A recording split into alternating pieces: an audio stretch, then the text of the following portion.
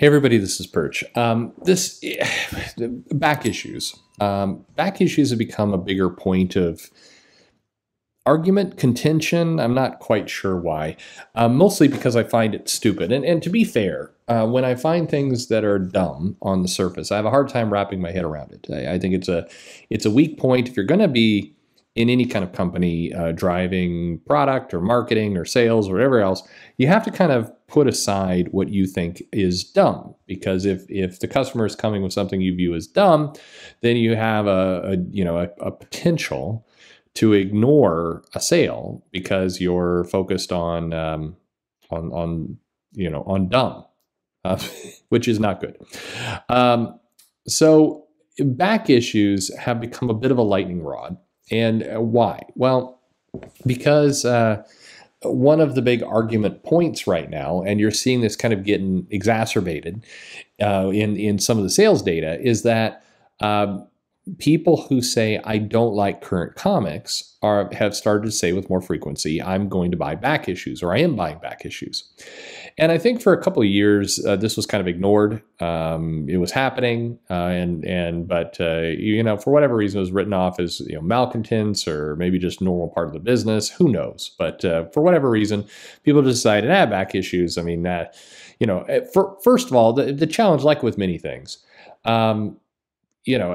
people buy back issues all the time. It's kind of part of the comics business. It's part of, retail shops have new issues and they have back issues. This has been the way it's been for decades. This is not new. So if we're talking about the direct market, back issues have always been a part of that. And back issue business has always been a healthy part of the business. And most comic shops, with a few exceptions, will have, half of their money coming from back issues. There's some rough kind of, if the money coming from new comics usually is equivalent to the back issue money that's coming in. Sometimes less, sometimes higher, but generally you can have it in that same ballpark.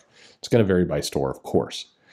But recently, as the friction has grown with customers saying, I'm not buying new issues, I'm buying back issues, and then two data points come out in pretty quick succession that I think is fueling this new argument, this new fight around back issues. The first data point was, hey, during the pandemic, things did not go as bad as we thought. And they didn't. Great news. Well, how could this possibly be? Marvel was, for all intents and purposes, shut down for almost 3 months and change. A bunch of titles got delayed and everything else. We're saying that the comic business was healthy. How could it be healthy when a quarter of the #1 publisher's books weren't being shipped?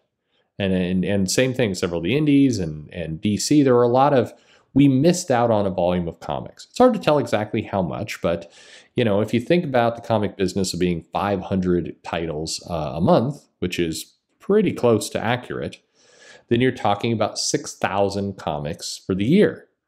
Well, at a very, very rough glance, we look at 2020 and we see that about 4,500 comics were shipped. Okay, so we're missing out on 1,500 comics. This is a poor way to do the math, and I'll explain why later, but I'm trying to give you some quick visualization of it. Fewer new comics were shipped because for several months, no new comics were shipped. Okay, so how can things have been okay? We should have seen a catastrophic plummet of comic shops, retailers. Now, the reality is we did, sort of. Several retail shops did go out of business. We're not focusing on them because, unfortunately, when a retail shop goes out of business, it becomes yet another point for people to argue about why it went out of business. And there could be a lot of reasons why it went out of business. Everything from retail sucks to, the guy just wanted to get out of it, to the product wasn't selling as well. Yes, there could be a lot of reasons. And so it's always kind of a dodgy one to really, hang your hat on. But as the story has kind of evolved, the second step to it is comic creators have kind of gone to Twitter and Facebook and other places going, I thought the comic industry was dying, guys, but looks healthy to me. Look, the comic shops are saying everything's selling, looks healthy to me. And kind of that same kind of douchey, in fairness, it's the same level of douchery as the people who are like, everything is dying next month. All that kind of stuff is crap. But the fact has come out, hey, one of the things that helped carry comic shops through were back issues. And this is common sense. Now, why is it common sense? Well, because think about it. If you're a customer and you're going to a comic store and you're used to spending, $50 a week on comics, and for 1 quarter, 3 months, there are no new comics, but you're holding that $50, what are you going to do with your $50? Well, many customers bought back issues. They used that as an opportunity to buy things that maybe they always kind of wanted to buy, and the money wasn't going anywhere else, so they put it toward back issues. And so what happened? Comic shops got an increase in back issue sales. Not the most shocking, surprising, weird story in the world. That's what happened. And because it's a collector environment, because people bought some back issues and filled out some runs, that even when the new comics were shipping again, and they were coming to the shop, the fact that it had kind of turned up the interest in back issues meant people kept buying back issues. Now, you could make the argument, some people do, that the only reason people started buying back issues was as some form of protest against the current comics coming out. And is that true? Some aspect of it is true, sure. I'm sure that some people are fed up with current comics, don't want to spend your money there and buy old issues instead, buy things that they haven't read or different stuff instead. I'm sure that is true. And I'm sure that's happening. Is that the bulk of it? Again, who knows? We don't know. The one thing that we do know, that we've now heard pretty reliably from comic shops, is when new comics were not being shipped to the comic store, customers came in and bought back issues. Again, this is not the most shocking, surprising data point in the world. People come in with money, they spend the money. They spend the money that would have gone to new issues on back issues. And that's what happened. However, this fact kind of rolling out has kind of punctured a balloon to some extent, and it's introduced some hurt feelings because some creators are visibly upset that they feel like they're being outsold by creators in the past. And to be fair, I think this is a hang-up or an anxiety that has existed for quite some time. You see a lot of kind of current creators or smaller names. And by the way, everybody's a smaller name when you compare them to legends of the past. I mean, no matter how, Tom King has a known name doing big comics, but Tom King's name is nowhere near, Stan Lee or, Roger Stern or Frank Miller. He's not at that level yet. It would be impossible for him to be at that level. It's the same reason why, in wrestling, Hulk Hogan is still a very known name, even though he's not actively wrestling anymore. And if you're, Cesaro, you don't have the same recognition as Hogan. You haven't been in the business as long. You haven't evented enough events. It's just as normal. But regardless of all that, the fact of back issues are selling has become triggering to people who are upset that the back issues are basically, in their eyes, drawing attention away from what they're doing. The problem is this is all normal, natural, and kind of a little stupid. It's the comic industry as a business is healthiest when back issues are selling and new issues are selling. And frankly, people who are writing current comics, and this is an area where I think Chip Zdarsky is very effective at what he does.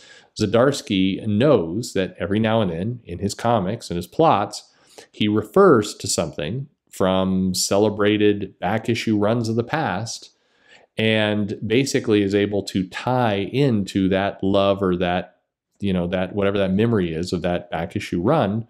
And it works for him. He sells more books. Fans are like, oh, you respect the past. Cool. He's still churning out new stuff.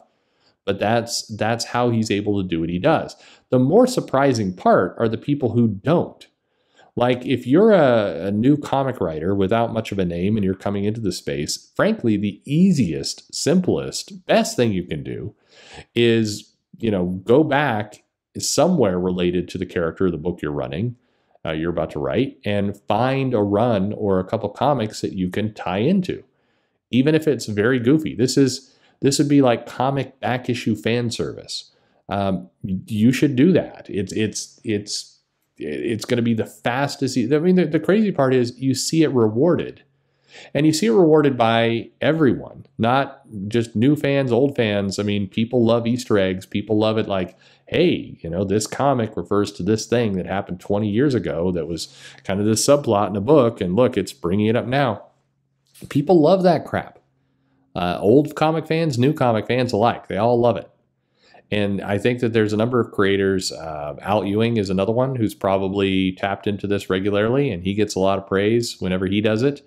It's more baffling when people don't do it, when people reject referencing things in the past. I know Vita Ayala's New Mutants run borrowed little hints. Not borrow is the wrong word, but referred to little things about the Shadow King. And even there, that book is staking out its own, methodology, its own mythology.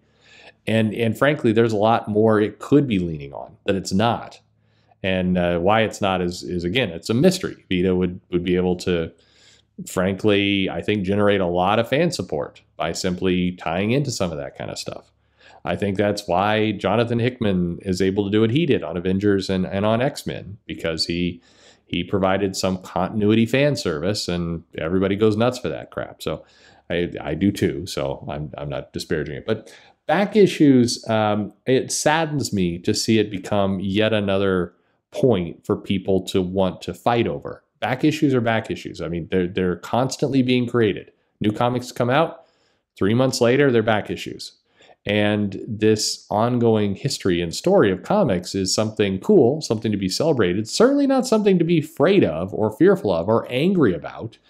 And I get why it may be disconcerting or sad to think about, hey, my copy of Daredevil is not selling as high as when Frank Miller was doing Daredevil. And to that, I would simply say, well, yeah, you're not Frank Miller. I'm sorry. Maybe work hard one day and you will be. I think it's always possible. New superstars being created all the time.